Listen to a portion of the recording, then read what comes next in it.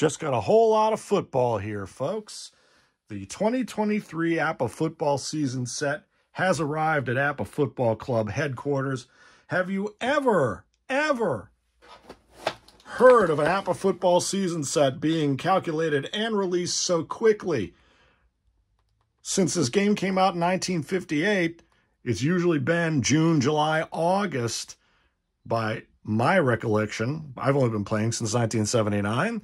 Some folks might remember some earlier ship dates earlier in the history of the game, but here it is. That's a lot of football, and I love the, I'm actually really starting to love the teams being shipped alphabetically, players alphabetically in the boxes as opposed to the old envelopes. Of course, back when you had the 1960 Cowboys, you had 30 players and no XFs.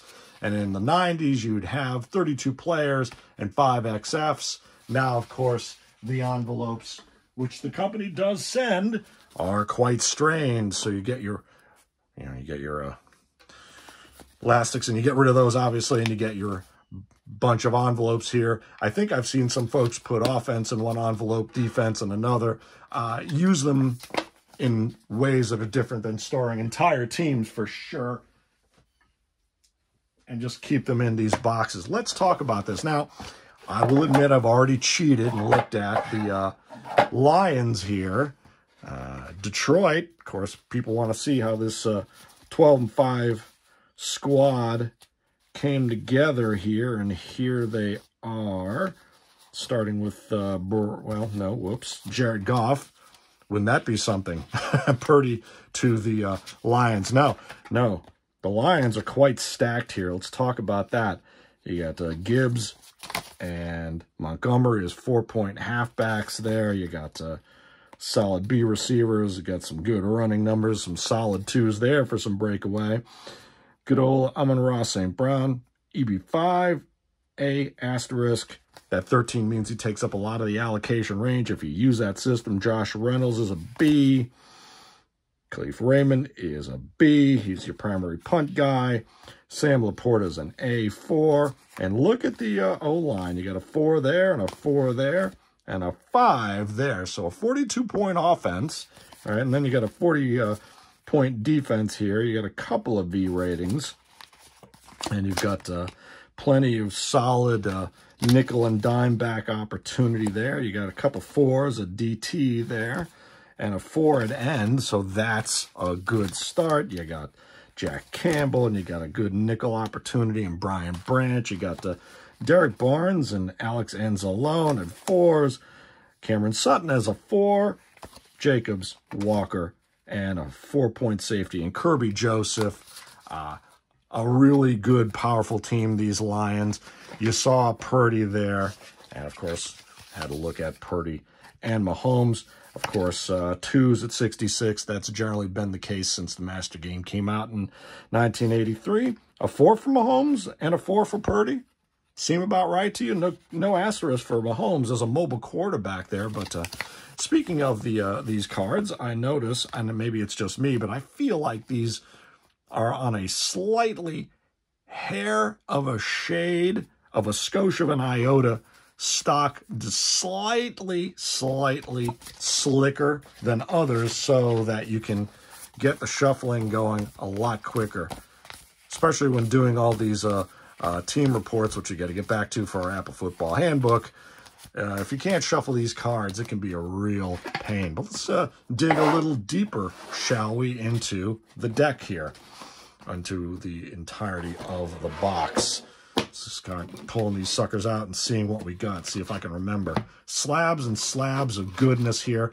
Now, one thing we noted is that apparently some of the cards have, shuffle these around here. Some of the cards might be a little rendered in a slightly smaller typography. And there we have it right there with the Cardinals. You can see the difference between Aaron Brewer and Marquise Brown. Other than that, though, the card seems pretty kosher here. 3-point receiver, solid outside run capability, a lot of good 3s, and an A6. So even though he's only 3 out of 5 points, that A grade gets you every time. What makes these newer teams built for the aerial assault of today's NFL so impossible to key on. There's James Conner, a nice BC split grade and a V rating there. We're seeing fewer V ratings, I feel, but we're also seeing maybe more split receiving grades. Well, and there goes another one, AB. So, and there's, that looks pretty straight there. Oh, there's a great punter. Wow. Blake Gillikin. Look at the 2s on that. I don't think I've ever seen triple 2s and a K. Good stuff here. Moving on to, see, there's Baltimore W. And going over to this next piece, Baltimore. Why, I haven't calculated any of the other teams here, but looks like a darn good set, and it arrived. Josh Allen, there you go. There's your asterisk quarterback there for mobility. 3 Ks leading to the 7 2s, so very nice there. How will Buffalo do in your projects? You know, there is one. Actually, now we got to check this out. Remember, it feels like, gosh, forever ago we tried to simulate what the poor Jets season might look like. But first of all, I got to admit I cheated on something else here. Let's take a look at this and see what you think of. Oh, it's coming. It's coming. Hold on. Wait for it. Check out this year's Pittsburgh Steeler, Russell Wilson. Too much? Too little? Just enough? 3, 4, 3, 2, and a good old asterisk. But he's got the 6 and 4 at 11 and 66. That's a throwback for sure, right? To some of those weird cards of the 60s, even in the 70s. I think, didn't Zonka or certainly Jim Brown had a card where it was mostly the 15, 16, 17s punctuated with a couple of these inside-only numbers, although they do work pretty well on outside runs. Let's see. Oh, there's another of these smaller typography there in the name and the top of card information. So, you know, maybe just got a little, those type cells got scaled back a bit. There's another split receiver grade. I swear we're seeing a lot more of those vis-a-vis the V ratings. Just A receivers for days. There's going to have to be, with our APBA Football Handbook, we're going to have to calculate the contemporary set with the most asterisk, A asterisk receivers and the most A-grade receivers. That's what makes these contemporary teams so hard to key on. If you're thinking about coming to Canton, keep that under consideration. By the way, Canton, our tournament is shaping up nicely. 4 months to go to Gridiron Games 2024 at the Pro Football Hall of Fame. Want to see you there. If you've never been to the Football Hall of Fame, now is your greatest reason, or one of your greatest reasons. And now you're going to have Keith Avalone there this year. You're going to have Arthur Franz for Breakaway Football there. He's bringing all 42 available teams. He's got a whole team coming with him. St. Patrick's bringing matchup football. This is really shaping up to be a tabletop football expo, which is, I think, the way to grow our attendance over the previous 2 events. We already have 2 champions. We need to name, well, we need APBA football folks to show up. But we're going to have multiple champions, it looks like, across multiple game platforms. There's another small type here. I think do you know where I'm going with this? Yeah, I think you do. Let's just see here. Let's take a look at a card that's going to be, actually, will the card be here? Oh, the W's, the U, the T, oh, the suspense is killing me. Oh, my goodness. Poor Gangrene. No, that's amazing. There is no Aaron Rodgers card. Oh, no. It goes from Reed to Ruckert. There is no Aaron Rodgers in the set. I mean, that kind of that kind of stands to reason, doesn't it? Sure. Now, speaking of uninjured quarterback, I went ahead and tacked on the 1983 season set, which I Again, I've cheated a little bit here. Is copyright 2021. So this is an expansion and recalculation beyond the original 1983 set. Of course, 1983 LA Raiders won it all that year, but I had to get this set not only for our APBA Football Handbook, but for the final card of my absolute hero, all-time sports hero. God, these cards feel just great. It's a great feeling set this time. Here it is, Terry Bradshaw. He appeared late in the season against the Jets, speaking of, and he threw a couple touchdowns, and then he lost his arm there for good when it snapped, his shoulder injury. But now check this out. 2, 2, 2, 2, 2, 2, and J4. I'm going to what-if the heck out of Terry here. The Steelers are going to the Super Bowl in 1983. They're going to beat the Raiders in the AFC Championship. They're going to go on to beat the Redskins, I think, or maybe the Niners. Who knows? But, yeah, Terry Bradshaw, the last card, just not even 10 attempts in that game, I don't believe. But there is the 1983 season set. It's looking good. Gosh, who could forget the names like, Greg Garrity, the great Steel Curtain names. Keith Gary, for sure. Gosh, Franco Harris doesn't even get breakaway numbers, but he still gets a 4, and there's another split receiving grade. Brian Hinkle. Tunch, come on. Oh, there it is. There's Mark Malone as a 2. Now tell me about this. Talk about sparse. Bradshaw still gets a 3 over Mark Malone. Is that insult to injury or what? Yeah, I'm using Brad all season long. Oh, my goodness. And I believe this is the season that Cliff Stout, didn't he go to the UFL at that point? Good old Scansey. Come on, you Yinzers. You know these names. Stallworth, a 3B. Ouch. Oh, no, Cliff Stout was there. I guess he went in 84 to the USFL. Cliff Stout is the 3. Okay, so it's Stout, Malone, and then Bradshaw. Calvin Sweeney. Hey, there you go. See?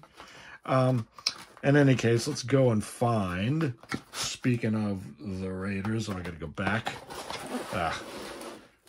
Looking for Oakland. Not there. Not there. Let's check out Marcus Allen, since that's one of the things you really want to see in the 83 set. And it looks like the 83 set also has a typography issue. So, something going on maybe with their template and where certain players' cards are falling in the template there. So, no big deal at all for me. I'm not terribly worried about that. You had some type anomalies in some of the original sets.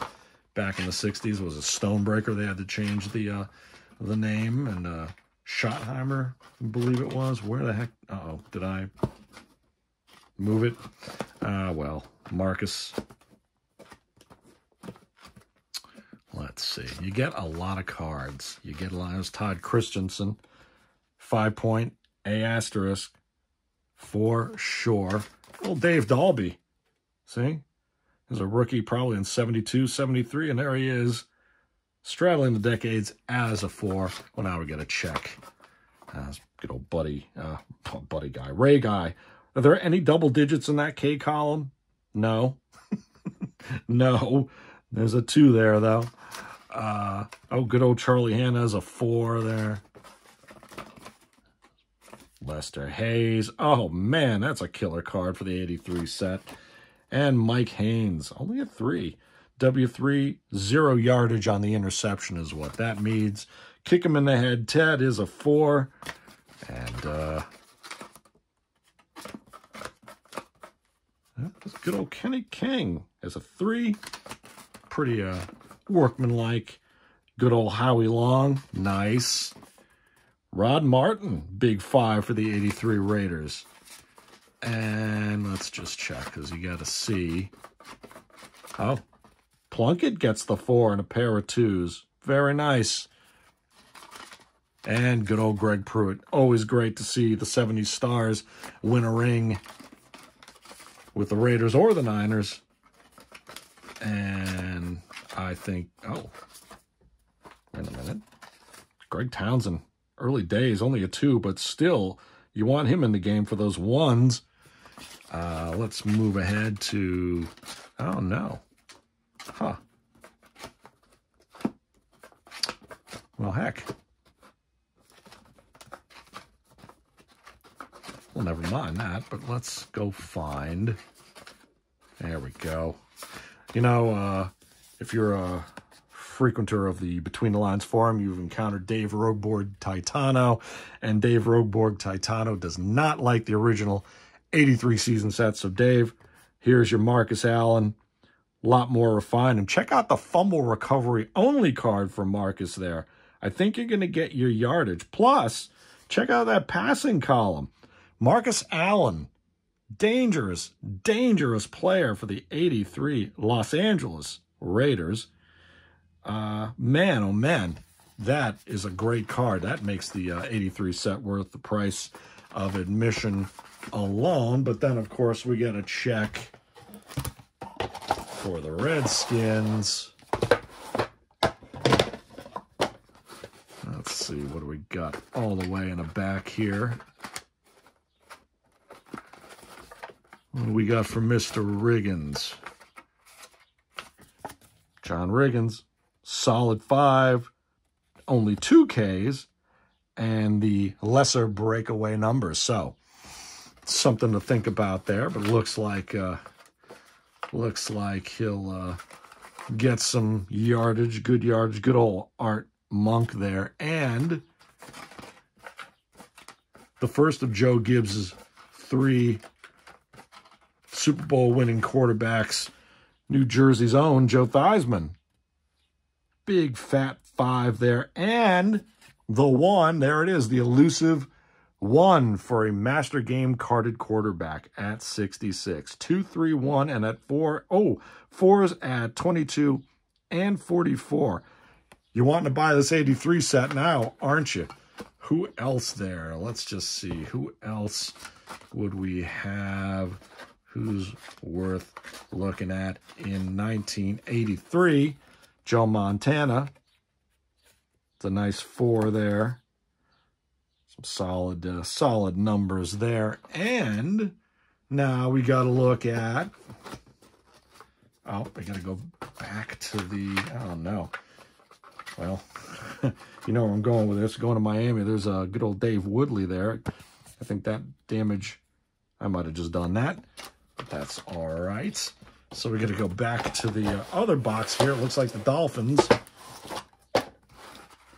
got split up here. Oh, who doesn't remember good old Tony Nathan with a pair of cards? Does he have just 2? Yeah, there you go. And another split receiving grade. I'm telling you, you're seeing a lot more refinement in the passing game there. But here is, speaking, oh, well, there's Dan Marino. There's your 4. Should have been a Steeler. I'm going to have to replay that Marino goes to the Steelers game. And there's Nat Moore. Let's hold off Mr. Marino there for a second. There's Nat Moore, the great one. So now we got to go. Let's get a good old Randy White. A 5 for the 83 Cowboys. Still a force there. But let's go find another member of that great quarterback class of 1983. Oh, and speaking of a Hall of Famer now, Randy Gradishar. Beautiful, beautiful. Good old Steve DeBerg there gets the 3 for your 83 Broncos. Let's get to Mr. Elway. Mr. Elway, oh, only a 2. No, compared to Marino's 4, and I believe that matches the original set there. Elway, although he did engineer a couple big comebacks against the Colts. Surprisingly, they played each other. Denver and Baltimore did in 83 twice, and I think Elway, there was both come from behind wins by Denver. Certainly Elway led him to, I think, 3 touchdowns in the 4th quarter in the game week 15 in Denver. I forget, but, or maybe I remember. But in any case, solid numbers, both J4s, both FR0. They fall on the ball. Elway's got a little more mobility than concrete shoe Dan Marino there. So I'll just put Marino and Elway up front here in that 83 set. There you have it. 40 years apart. What a difference 4 decades makes between the 1983 NFL season and the 2023 NFL season. Get them both today at the Stadium Shop. You can just look at these cards forever. Not even have to play the game, but we're, of course, going to be playing the game. Do reach out if you want to know about what's happening in Canton. 2 more days of wall-to-wall football at the Hall. I'll also update you on Cooperstown. That was a blast. On first there as well. All informed by our Canton tournament. We went to 2 days in Cooperstown this year. Young Ryan Morrison blew the doors off the place. And so we're taking APBA to 2 Halls of Fame again this year. Our second Cooperstown to Canton run is in the offing. 1 leg down, 1 to go. Grab your very fast-to-market APBA Football 2023 NFL season set. It looks like a killer set. And throw in a vintage season just to compare and to support all the fine folks, of which I think there are 3 or 1, I forget, in Alpharetta. In any case, kudos to APBA for this very under-the-radar but applause-worthy development. Probably the fastest APBA football set to market, certainly that I've seen. If you know otherwise, please comment and let us know any cards you might want to see in the set. Better yet, just get your own copy. We will be bringing the 2023 set to Canton August 24th and 25th. So you get a chance to look at it there if you want to get a little preview, kick the tires. We'll play a couple teams if you'd like. Leave plenty of room for pickup games or bring vintage teams of your choice. Hope to see you in Canton and get your copy of the 2023 APBA Football NFL season set today.